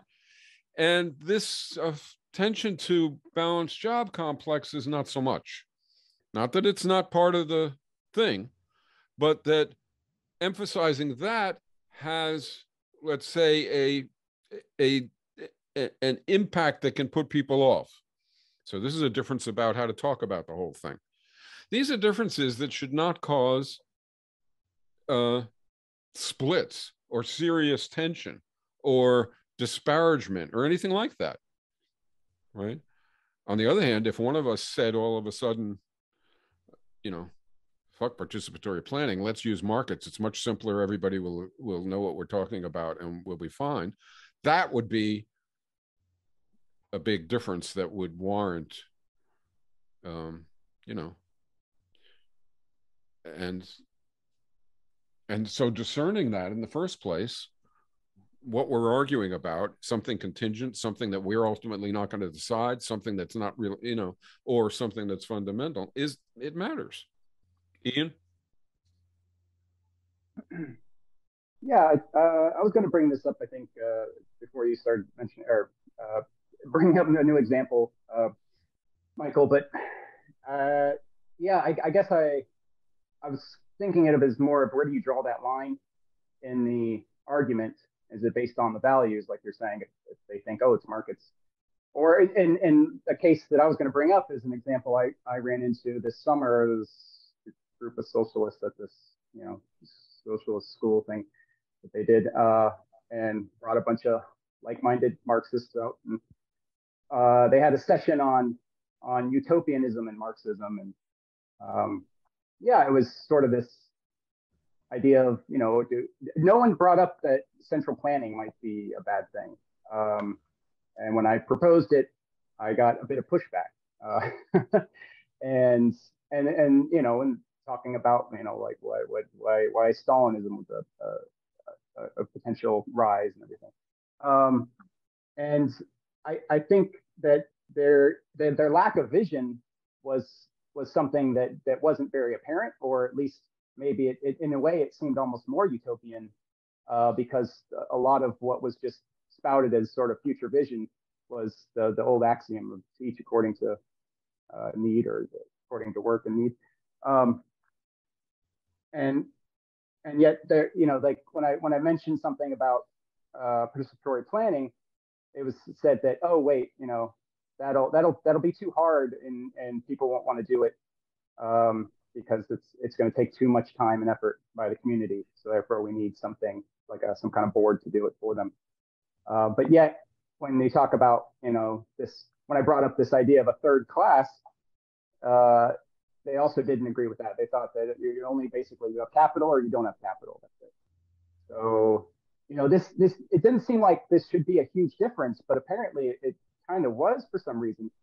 And I had to explain why there was this third class. And another person in the group mentioned, well, as long as we get rid of capitalism, everything's focused on getting rid of capitalism and showing that the workers and the big fight between the workers and the capitalists. Then the workers themselves will just figure things out, and they'll figure out how to avoid this corporate structure on their own. Yet the contradiction of there being too much effort to put into planning. Anyway, I saw that as a big issue, and I wish I had more time to discuss with everybody in that group. But it was very eye-opening experience for me, coming from a group which I was hoping it was international too. It was a bunch of folks from the U.S. and international coming out to this event, and the sort of unified vision that everyone had. It kind of played into this purity of socialism that I think is it's counterintuitive. It doesn't help the process, I think, for getting new recruits in a way, because it's basically it's our way and everyone else has bad politics or something. So yeah, I guess it's something I've struggled with to try to even just bring up that discussion with like-minded socialists or like-minded leftists that seem to have that adherence to an old central planning style, or even just in a way it's more utopian in thinking that it'll just work itself out without having any real vision. Yeah, but is there an example of this that is non-split like and an example that's split like? I think so. So for instance, if you're talking with somebody who says there is no third class, there is no, central planning's fine, et cetera, and you say, well, do you think that there should be 20% of the population making all the decisions that impact 80%? And they say no, but I don't think that'll happen. So now you're having an argument, or at least superficially, it looks like you're having an argument over the implications of some institutions, right? They're not saying we want this, but now if another person comes along and says, well, of course 20% should make the decisions because 20% know what they're doing and 80% don't. Now, it might be the first person thought that also, right? But if somebody does say that, now you have a different kind of difference, right? That was sort of the answer I was getting. That some folks are like, I'd rather someone else make these tough decisions for me. Yeah, and these are socialists, so-called. Yeah. So, anyway, but that, I mean, you know, so that's the issue. If somebody says about the war, you know, well, I want the United States to run the world, and somebody else says, well, I want to, with the same policy positions, says I wanted to, you know, minimize the pain and suffering and bring the war to its conclusion. There's a difference over facts, maybe, unless somebody is deceiving themselves or deceiving you. But the trick is we always jump to the conclusion that somebody is deceiving themselves. You know what I mean? Or deceiving us, or knows what they're talking about and they're deceiving us. And I don't think it's always true.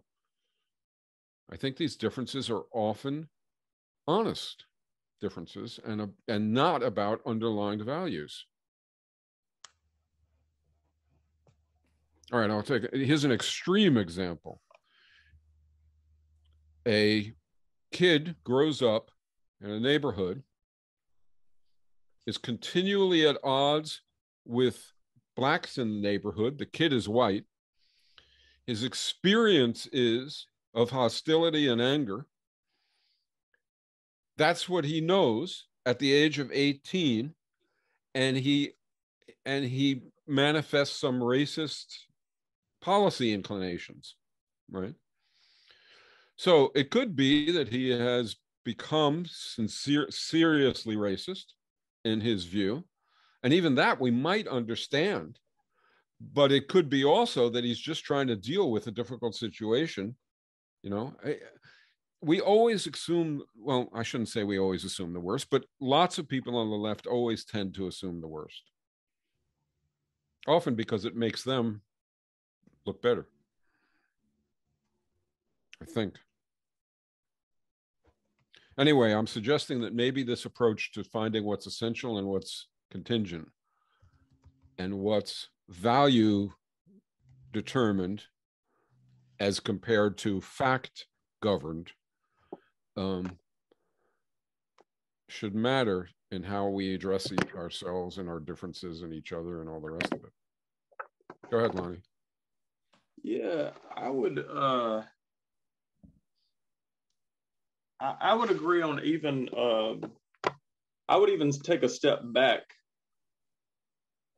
and say that, like, I feel like that that because the road to a participatory economy or a participatory society is going to be we would imagine a long road with many steps along the way.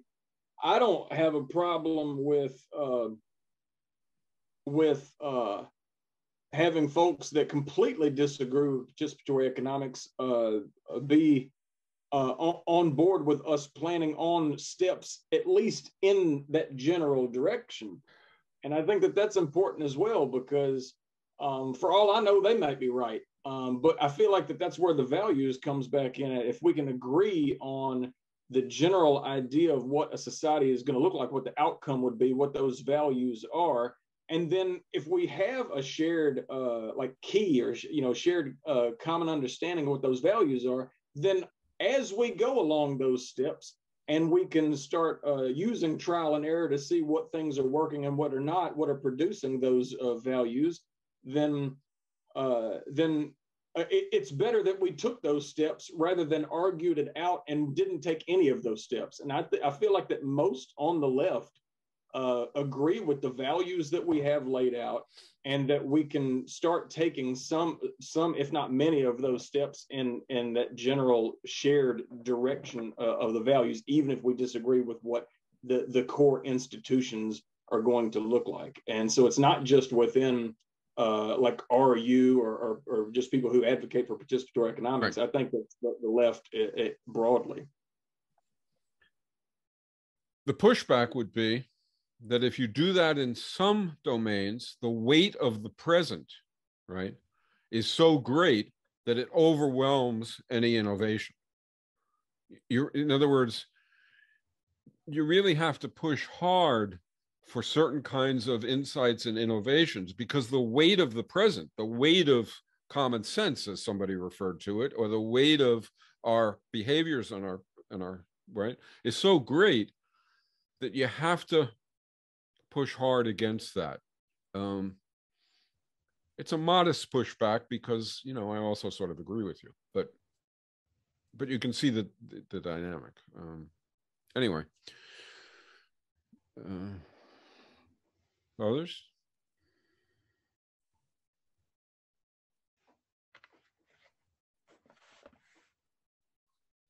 Can anybody think of another kind of dispute, argument, disagreement, tension on the left that could benefit from this kind of thinking?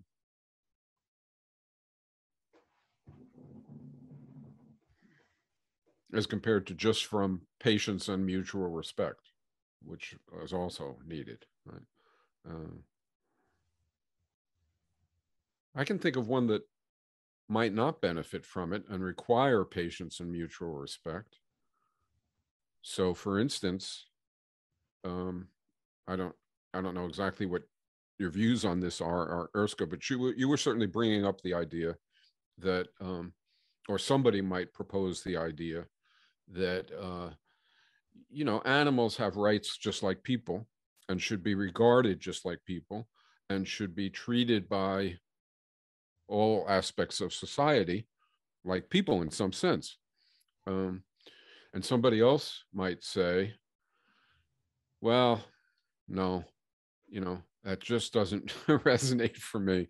I remember at ZMI, Lonnie, you might have been there one of those years that it happened, or Matisse, you know, there was a period when this was much stronger in the United States than it is now.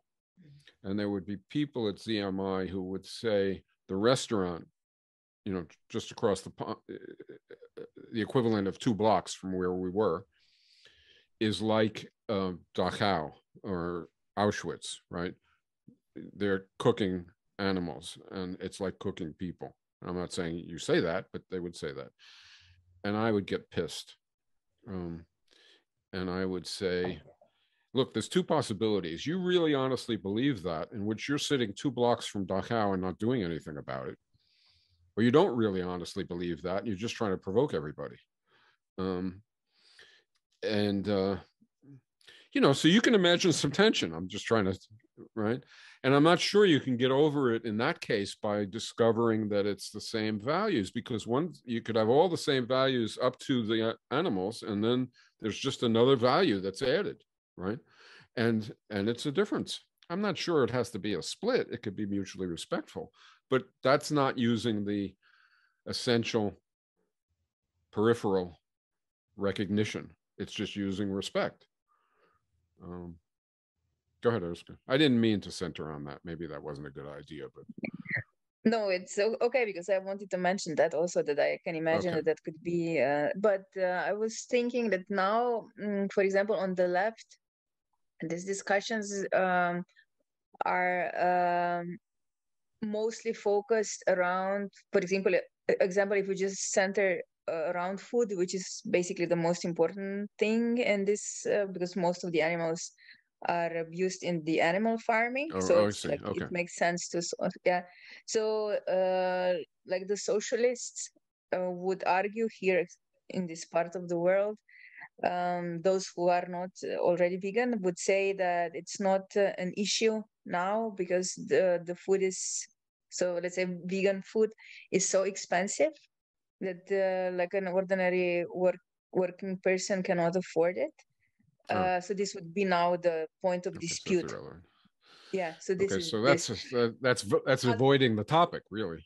Yeah. Right? Otherwise, in general, if you would organize something, an event with the anarchist people, then at the event the food would definitely be vegan, but the vegan, like just the vegetables, homegrown vegetables and beans and things like that. So I think this is this dispute around animals is mostly centered around this economic point of view. And I think if we could solve this, I don't think there would be any issue around that anymore. Regarding the comparison to the concentration camp, and I think this was very popular in the early 2000s. Yeah. But now in this like anti-speciesist movement is not anymore, because there are big differences, definitely, because we look at animals as a market value thing, Yeah. while the connection with concentration camp with the people that were killed there is completely different. They weren't looked at as just a market value. So that's why it's not correct to compare that, but it was very popular in the early 2000s, this comparison. So I think now this dispute is mostly around economic point of view. Yeah. But the real issue isn't economics. The real issue is the rights of, right? Noam was once asked about this. He was asked, what do you have to say about animal rights and the whole issues? And he answered actually in the way I think I would probably have to answer also, and had answered it at ZMI, which was to say, I don't know. It may well be that down the road a ways, this will, animals will be regarded in a very different way than now, and will have rights, and it will be a significant factor in how we conduct economics and so on and so forth. But he said, I'm pretty sure I'm remembering this correctly. He said, but now, the prospects of making, of that being part of a process of trying to liberate humanity seems to me pretty slim, even though I acknowledge that it might become a part of that process. And, asked if he eats meat, he says yes, and that's what I have to say. And I'm not sure that I wouldn't say something quite different if I lived to be, 30 years older and we made some changes. It's very possible, because I certainly have qualms about it at times. But anyway, so that's as compared to the person who says fuck the animals. and then you have a real, then you have a. But I don't think we would get to that. I don't imagine that in participatory society there would be a person who would say that.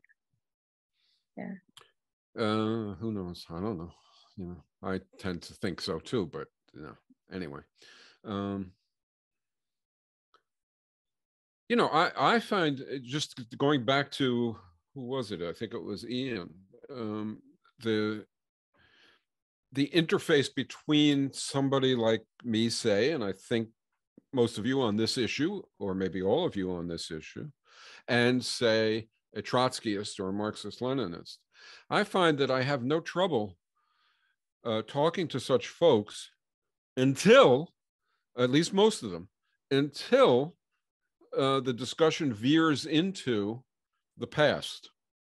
In other words, regarding the present, you can talk about, say, Leninist organization, and you can make points about it having implications that you don't like, and they might say, no, I don't think it has those, and so on, those implications, and you have the discussion.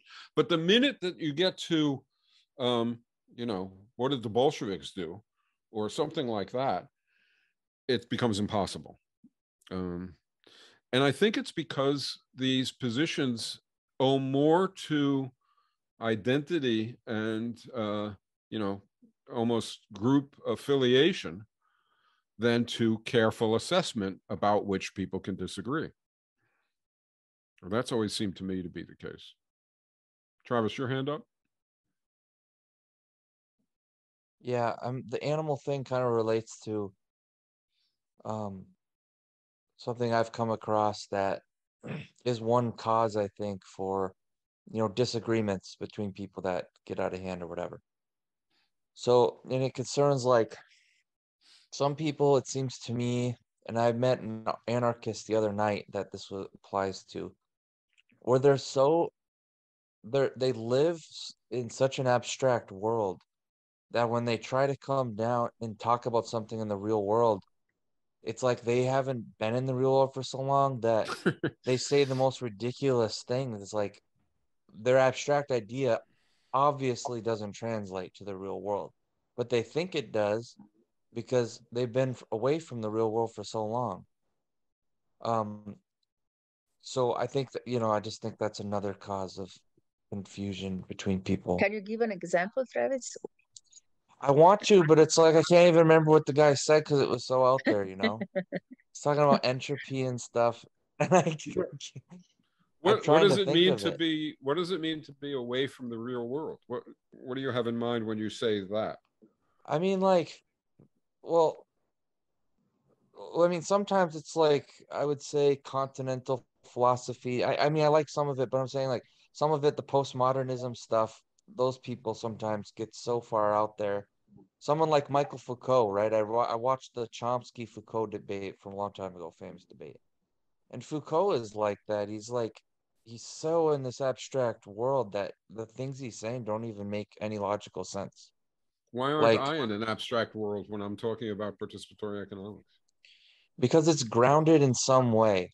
That's what I mean. It's almost like a psychological phenomenon I'm talking about of abstraction where you're so, you know what I mean? It's like I don't know exactly how to describe it. But an example, Ushka, would be the Foucault debate, right? So it's like, oh, this stuff can be hard to talk about, but um, Foucault said something like, you can't talk about justice at all because our notions of justice are determined by our the moment we're living in, whatever, our environment, social relations, all this. And Noam was like, yeah, maybe our notion of justice could change over time, but you still have to deal with the real world, and you can think about it, come up with, say, a vision that incorporates the best we can do with our meaning of justice now and incorporate it. But Foucault would say you can't do it. You literally just can't do it. You know what I mean? And it's like that's an example where how it's like a psychological phenomenon or something where they're in that abstract world and they can't come down and be grounded. If that makes sense to people. Joe? Yeah, I'd like to make a couple of fundamental points. Seems to me, back on the subject of animal life, animal rights, that to disrespect animal life is to disrespect life itself. And for, as Marx declared, man is part of nature. We are part of nature. We are a different form of life in a sense with our consciousness, but we still share the same organizational roots. The other point I want to make is that if a person doesn't believe in participatory economics, what is their view of human nature? Can vary. Social beings. And as Willie said a while ago, a Zoom ago, that socialism is natural. It certainly is. It's our attempt to exist as natural beings on planet Earth, obeying, revering the laws of life. And animals are as alive as we are and follow those same laws without the consciousness. Let me give an example that might bear on that. I'm not sure. Who was it that wrote the bell curve? Somebody? I guess you guys don't know. So there was this book called The Bell Curve. It was a very important book. I can't remember the two authors. And basically, the upshot of it was genetic differences between blacks and whites, women and men, et cetera, consign groups to their position. we should allow people to arrive at their genetically determined position. But now they added on at the end, in essence, we're not celebrating this. We don't like this. It's just the way it fucking is. And if that was true, I guess it would be an argument over facts, and the book is a pile of statistics. It was shown to be garbage over time. But anyway, it was a file of trying to prove the case. But if that wasn't true, which I don't think it was remotely the case, that they were bemoaning the fact, the simpler version of that is Margaret Thatcher gets up and says there is no alternative. If she's crying when she says it, I can have lunch with her or dinner with her. I can respect that. You know, if she thinks there's no alternative and she's sad to say it, or the doctor gets up and says there's no alternative to cancer. But if the doctor gets up and says there's no alternative to cancer, is laughing, and Margaret Thatcher gets up and says there's no alternative and is obviously happy about it, it's two very different things. One is an argument over facts, and the other is an argument over values. And, you know, just basic underlying commitments. But sometimes it's hidden, obviously. Go ahead, Lenny. I was thinking about the way that that you kind of cleared up that you didn't think that I was calling you crazy earlier, and I think I think that's quite important, because I know in a discussion. Are you going to tell me now that you were calling me crazy? No. Good. What I think is important is that so I know that you when you and Peter talk, you know, you talk to him differently than if you were talking to somebody that you just met, right? And when you and I talk, we we're probably going to disagree and what some people might consider slightly less civil than what I would be with a stranger, right? But it's because of our past history. But I think that goes to it goes to the idea, though, about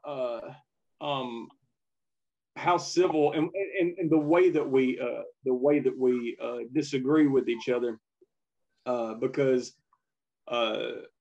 in this situation we could be quite heated, knowing that we both want in the end to see a participatory society, right? But if I come off like I did to you with somebody who that's not what they share, then I could have lost them, you know, for good. Then they won't pay any more attention to me. And I think that it's important for me and for everybody to think about how they're coming off, and then when they're pushed back on, to not get defensive and to really take seriously what people's reactions are. Even if we don't agree with those reactions, it doesn't matter, because sometimes your intentions don't translate into the same consequences. So if somebody hears that I said that Michael was fucking crazy, right? Well, that matters, right? And so anyway, I just kind of wanted to bring that up, that we do need to think a lot about how we come off in these types of discussions, and whether it's like, I also don't like to get into the idea of like everything has to be civil, you know, the same way that in politics you end up losing because you can't get passionate enough or aggressive enough, right? But anyway, I just want to throw that in, that I think it's an important thing for us to consider as we're having these discussions, that we want in the end to push the discussion forward in some way, and not just to come to some kind of standstill. Of course, I agree with you, but I think what you're describing is a necessary and valuable personal solution, call it, or personal attempt at mitigating the problem. And what I was trying to do, actually, so it's right with what you're raising, what I was trying to do with this scaffold edge, or which is probably is a little bit ridiculous, or necessary and contingent, as a framework, was to try and find a more collective solution that's sort of cultural. For example, there is a community in which people who don't know each other can use words like that, right, that other people would consider uncivil, and nobody in the community reacts as if it's uncivil. And that's scientists, right? In other words, when physicists are arguing or biochemists are arguing or whatever, that's crazy is typical. That is not an uncommon thing. And even aggressively. It's always about the idea, right? But when we do it politically, it may be about the idea, but it's taken to be about the person, and it's taken to be uncivil and so on. But for some reason, in this other realm, people can interact together, can get passionate, can use words that are, let's call them derogatory, except it's derogatory of the ideas, and then walk off and have a beer, no problem. But in the left, big problem, right? And what I was trying to do was to maybe suggest that there was something lurking in what this whole discussion is about that could help with that, not based on the humanity and the attentiveness of Lonnie and other individuals who take it upon themselves to be attuned to this, but by changing the culture of the left or the approach of the left so that passionate argument is possible and not a basis for hostility. Right. Well, the only I guess that what you're describing is wanting, or the want for a change of culture on the left. And I guess my thing was not just on the left, but in broader society as well. That at that point, it really is a matter of thinking strategically. So again, it doesn't matter what you intended. You have to think more strategically, because if somebody took it the wrong way, that could be the end of it. And so it's not about what I wanted to get across in those situations. Now, if you're talking about people who are already in some type of a general agreement, like on the left, then yeah, I agree with you. I hope that we can get to that point. But I still, even in that case, I believe that it matters how people feel about the way that you're coming across, because if they feel attacked, then that matters. And it still matters one way or the other, whether they're on the left or whether they're just Joe or Jolene off the street. I don't disagree. I'm just trying to set up a situation where it is less likely that people will feel attacked. Right? Scientists don't feel attacked by that kind of exchange. That's actually, I'm accused of this kind of thing often, probably rightly. So is Noam. Noam has reams of people, that's the wrong word, large numbers of people who love him. He also has a lot of people who hate him, right? Who are in linguistic circles and so on. Because of the way he argues and because of the way he demolishes, et cetera, et cetera. I don't think any biologist has that attitude to him, but a lot of social scientists do. It's really sort of interesting. There's another reason why people hate him is because they feel sold out. He's the dean of a position. Lots of people are adopting that position, and then all of a sudden he changes, and they feel like it's a sellout. I know that maybe this is not worth doing, but he's an unusual cookie. There's Chomsky 1, Chomsky 2, Chomsky 3. There's people attached to Chomsky 1, Chomsky 2, Chomsky 3, not in the political realm, but in the linguistics, social science, cognitive science realm. And they feel attacked. They're not, but they feel it. So you're right, Lonnie. I mean, anyway, maybe that was an aside that was of no use. Have we got more?